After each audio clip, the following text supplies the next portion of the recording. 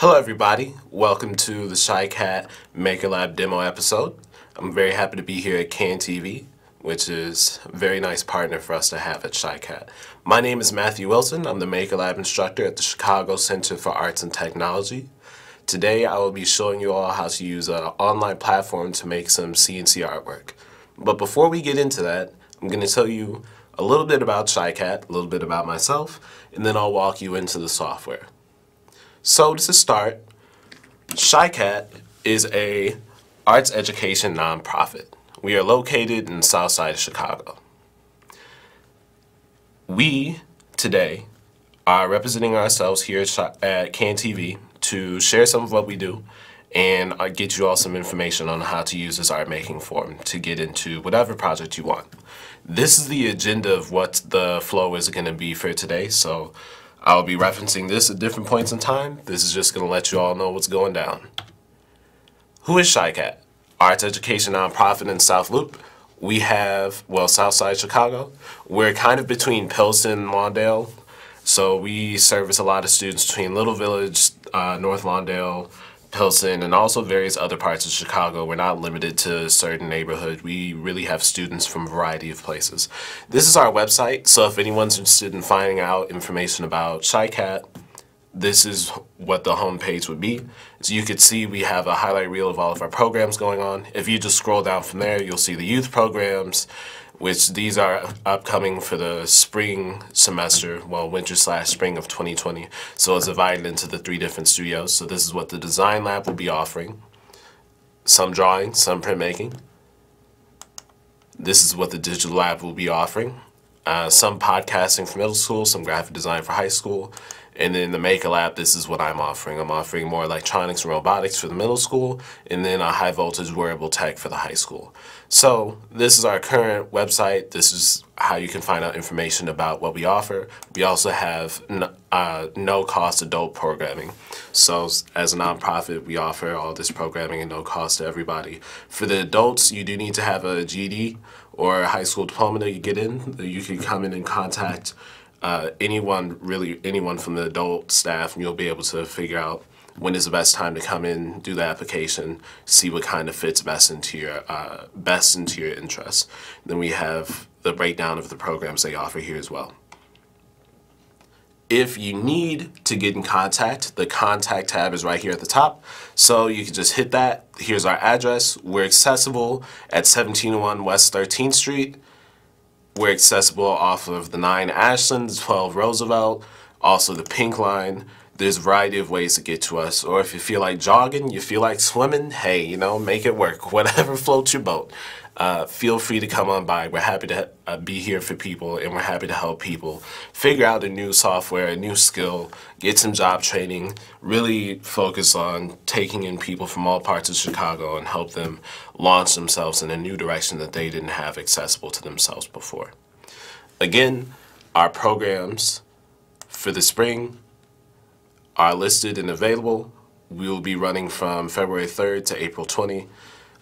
So it's a 12-week program. We kind of set up our breaks to match up with CPS. So our spring break will be, I'm pretty sure, the 1st or the 2nd week of April. Gotta check the calendar again. But this is what we have going on in the spring. For anyone that's interested, feel free to call in, stop by, email someone. We'll be ready to accept any questions you have and help you figure out anything you need to get into the programs. So that is enough about Chicat. We also, in addition to our classes, we like to provide events for people to come see us. This Friday, December 20th, will be the Fall Art Show. That would be a great time to see some student artwork, which will still be in the gallery come mid-January. So you'll have plenty of time, whether December or in January, to come see the artwork that the students made in the fall of 2019. As I've said before, I am Matthew Wilson, the Maker Lab instructor. I use my skill set and my knowledge to teach students how to use computers, software, technology, and machines to fabricate their designs. Sometimes people want to design a Hello Kitty icon. Sometimes people want to design a Kung Fu Panda 3D print. Sometimes people want a variety of things. How do they get there? How do they learn it? How do they make it? That's my role. I take students from middle school through high school from various parts of Chicago. I have them in class Monday through Fridays after school programming that is non-cost to you. And then we work together to plan out our designs, and we use the machines we have available. The Maker Lab that I specifically manage, I manage 10 3D printers, a laser cutter, 2 CNC routers, 8 virtual reality headsets, 20 laptops, well, 20 Windows laptops, and a variety of other equipment, electronics, so on and so forth. So all of that is really in my domain, and I set it up for you, the youth of Chicago, to come on in and use it. Maker Labs in general are collaborative spaces to teach people to use the equipment, the skills, the software, anything really that they have on hand to make design-based projects. And sometimes they're making solutions. Sometimes you're coming up with ways to better mount XYZ object on top of XYZ surface. Sometimes people are making glasses frames. Sometimes people are building parts for PC components such as SSD brackets. The list goes on and on and on. You can use all that equipment to get that done. Here's a kind of roundabout of some of the things that are my favorite within a Maker Lab. Starting from the top left, we have an Arduino set up on top of a breadboard with a potentiometer and a speaker hooked up. So all of this is more electronics and programming. If anyone's familiar with Arduino, it's a C-based language. You can go on and hop into that. When you download the IDE, it's available for free. There's tons of sketches already in it, so most of your work is already done. You just need to make sure you follow the correct approach to setting up your breadboard and your circuits. Otherwise, you're going to overload your components and get wrecked. Top middle, Oculus Go headsets. The students like to get on the headsets every now and then. I use it really more as a downtime activity, but I've also done classes where students make spherical images and visual assets to be used in a VR space. If anyone is interested in getting into VR work, that's something I kind of squeeze into my classes regardless, but that's it's popular. I would say really, if that's something you want to get into, it would be a good idea to come on and stop by the Maker Lab. This is a screenshot of someone 3D modeling Suzanne, who is the mascot of Blender, which is an open source 3D modeling software. Suzanne is currently under a subdivision surface, this is why she looks so smooth. Now we have some more machines on the bottom. We have an X-Carve, which is a CNC router, which I'm going to be talking more about later on today. We have a Lowesbot TAS6 3D printer, and then some fast LED strip of neon pixels. So these will be things that you will see in a Maker Lab if someone's trying to program a code for addressable RGB LEDs. That's what that would be used for. If you're 3D printing like a rocket ship or something, that would be what the 3D printer is for. We have 4 of the Lowesbot TAS6s. We have one the X-Carves and one the Carvies from Inventables. So this is what the software is really into. We are now going to transition into the easel demo. Easel is an online software for designing projects and operating CNC machines, and it's made by Inventables, the people who make CNC machinery that is popular around a lot of Maker Labs. They're one of the most popular brands, and they're based here in Chicago. I love using CNC machines. They're my favorite thing to do in the Maker Lab. That's why I'm focusing this demo on this today. With me, I have some projects, and I will show you what they are right here. I'll just change cameras, and this is a graffiti project that I designed in easel. This essentially started off with just plotting points like you're plotting a vector path, and then you can curve the points, you can change the fill, the stroke, the depth, and you can move it around to change the composition. I personally like snakes, so I like to use snake as most of my graffiti demo text. This is a panel made out of 2-color HDPE. It's a plastic, and as you can see, when you cut through the top layer, you reveal the white underneath, and that's how you get that nice contrast in there. In addition to my snake graffiti, I've brought along a Batman tile. The Batman tile follows the same concept as the snake. You start off with the tile, you place it down on the bed, make sure it's secure, you design the work in easel in the online studio, and then once you have everything the way that you want it, you can tell it how deep it needs to cut, and the machine will go ahead and get to work. Batman being one of my favorite superheroes, so I really enjoyed making this piece. I just like designing things in general. So if you ever see me bouncing around the walls with my CNC artwork is just because I love the process and I think it's a very fun process for everyone. We are now going to switch over to the easel tab so I can show you all how it looks, take you around the interface, and then we'll get on to designing some artwork. That being said, we can get out of the slideshow and into easel. This is what the project for the snake panel looks like. All of these are individual pieces. I could change the depth that it cuts through, and easel is very helpful about getting you to understand how deep it is based on the total depth of your material. You can change the outline fill. You could also edit the points to make it curvier and pointy. And you in general can control the shape, the scale, etc. They make the options very easy and accessible for you. If you like to use imperial or metric, you can change between that with this toggle down here. You have scrolling bars for you to control the position of your content on the screen. You can also use the trackpad or the mouse wheel for that. Along the top, we have our navigation menu. We have ways to access the machine if you are plugged into one via USB. You have ways to access your editing options, and you have ways to import or export, etc., etc. Then we have all of our shape tools right here. So when you are done making a design, it can show you a preview here, and you can always rotate around this to go ahead and see it. This is based on the sizes that you enter and the material. The sizes and the material are listed here along the top of the right half of the screen. You can go ahead and change that. Just for example, I'll just change the color. So if I want it blue and white, green and white, it can be changed depending on what I put in. The dimensions of it can also be changed here, and the bit that you have available. So these are all of the options that you have when you're working on a project in here. So if we pop into the Batman project follows the same template. The cut depth, the position, the tools are here available to go ahead and add in more content, less content, really up to you. And then we also have the outline. I can move the position of that, the placement. All of these options are available. Once I'm done with designing it, I can hit this carve button and I can start the process of making my artwork. We are now in the TV demo. This is for CAN TV, so let's go ahead and get to work on something. Let's start with some text. I'm gonna hit the T on the left side of the screen to get some text. I imagine that people would like to see a sans serif font, so let's go ahead and click on Code Pro. And it is Christmas time in Chicago, well, globally, but let's just go ahead and say Christmas. This is a very common scenario that my students will get into. They'll type in something and it's too big. The words are going off the edge, if you could see here on the left side. You just simply need to make this a tad smaller, and then boom, you have your text on here. So for anyone who is trying to make wedding invitations, birthday invitations, if you're trying to work on making a gift to someone, a significant other, you can put their name on the artwork. It's very straightforward. You can change the depth here.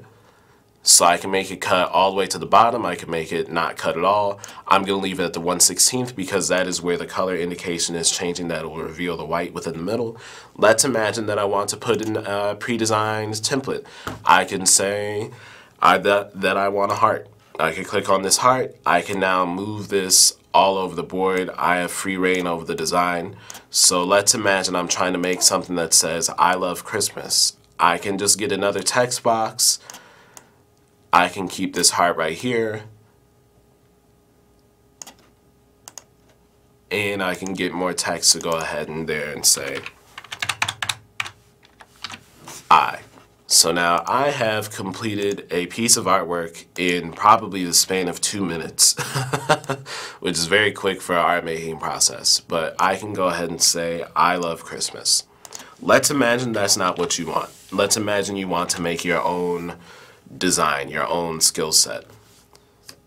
In this scenario, this is how I got to make all of the graffiti within the snake panel right here. These are all curvilinear lines, and I can go ahead and make this however I choose to. I'm now going to get this pen tool, and let's imagine I want to start clicking around and plotting points. For right now, I can plot the points really wherever I decide. Nothing too crazy. And let's imagine that that's the shape I want. I'm just making a more graffiti-like T. After I have the shape selected, I could change the depth I want it to cut at. I could change the fill, the stroke, etc. And I can also edit the points. So I can click on a point, change it to curved, and now I have something that I could get to more organic shapes, I would say. Along all of this design work, you can really come up with anything. You could draw a face, you could work on making graffiti, you can really do a lot of stuff. This could turn into a fish, this could turn into an eye, it could turn into an ankh, and really a variety of different shapes. You could make it a Pac-Man, you could make it a walrus. Really, the possibilities are endless here. So let's imagine that that's the way I want to make my T. Could be done, could not be. I could hit the backspace or delete button on my keyboard and I can always start over. So let's imagine I want to draw a marshmallow. I can just start off with 4 corners. Marshmallows are pretty much rectangles in a 2D sense. Then I could go ahead, select a point, and now I can start to make things curvilinear. And when I start to make things curvilinear, I can start to get more expressive. I can really engage with that artistic side of myself. And I can start to show motion. I could start to show things that are not available when you're just sticking with organic lines. So let's imagine I want to give this character some eyeballs. Let's imagine this is Marshmello the DJ, which some of you may know who Marshmello is, some of you may not. Marshmello essentially is a DJ who wears obviously a marshmallow mask, and that's really his thing. So once I have this here, I can now add a smiley face, really. And the smiley face will look a little off at first. Once I select this bottom point and I make it curvilinear, I now have smiley face. And I'm just using the handles, nothing crazy. So this is the way that we would design something.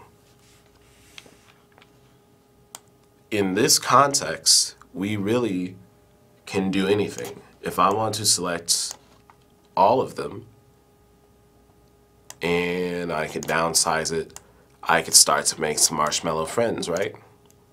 Let's say this marshmallow is friends with a star. And they're going on a space adventure, something like that. We can always go ahead, change this, get some eyeballs in there.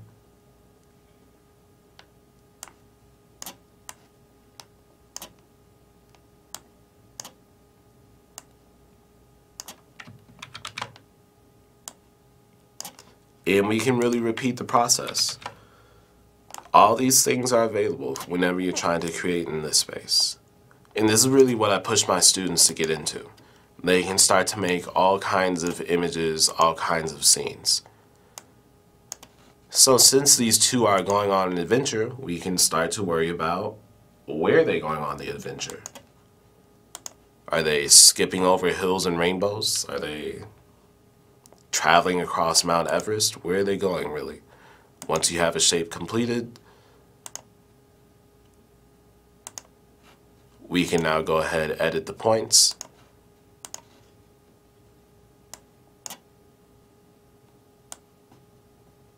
And let's imagine they're going over a hill. We can now stretch this up. We can change that back to a fill. And we can start to copy and paste this. Just normal Windows commands, Control-C, Control-V, or Command-C, Command-V if you're on Mac. And they're jumping over hills. They're going on a going on a trip in their favorite rocket ship. With that, let's go ahead and make a rocket. Why not?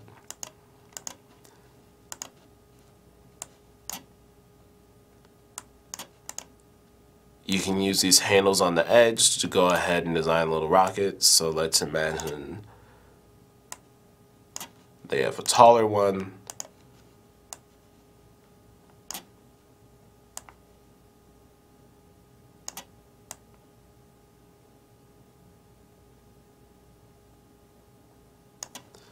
And we could go ahead and actually, let's draw the wings for it.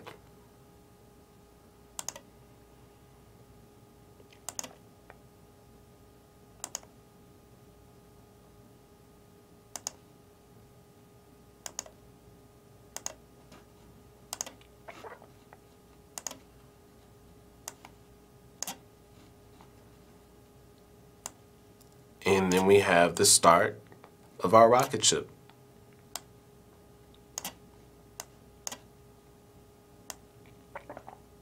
Or let's make it flying with them good composition practice. So it'll be flying along with them. Maybe they're in some space hills somewhere. Who knows where they're going? They're a marshmallow and a star. The world is their oyster. They can go wherever they want. Maybe they're not over the hills. Maybe these are planets out there. You never really know what it's gonna get into, right? All these things are available once you start to think in the design sense. So you can start to make shop signs, you can make nameplates, you can make invitations. If you're into printmaking or if you're into stamp making, you can also use this software to design a stamp. They already have all of these things available for you.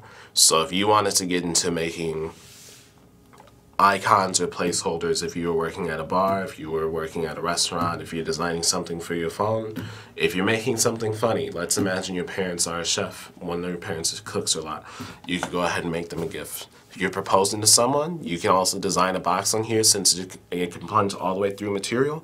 Go ahead and design the box, have the wedding ring inside the box. There's a lot of different ways that you can use this software. The whole point is that you're trying to push yourself creatively. So there's a variety of different things that you can design. It's really how far you want to push yourself. Well, make a note, pandas are my favorite, so I frequently use that panda icon. But all of this is available. Again, the Batman was approached in the same way. It started off with circles. I gradually started to lap points together around the circles as like a template.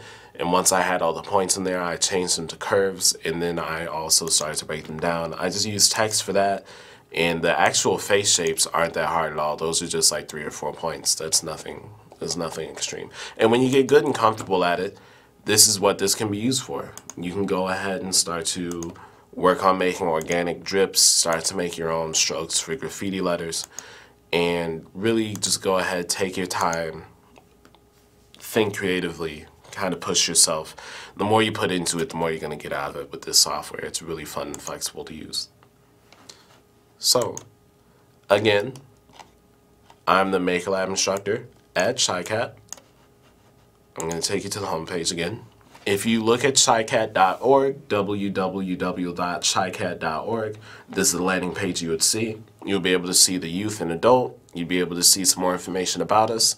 Go ahead, hit that about page, who we are, our mission and vision. Essentially, we want to use what we have to help others gain a new lease on life, a new lens, a new perspective. Feel free to join us on Instagram or Twitter or Facebook. I personally love the Instagram and Twitter. This is our Instagram. Feel free to find us at Chicago Center for Arts and Technology on there. Feel free to find us right here at Chicat on Twitter. There's a variety of places that you can reach us, Facebook, YouTube, etc.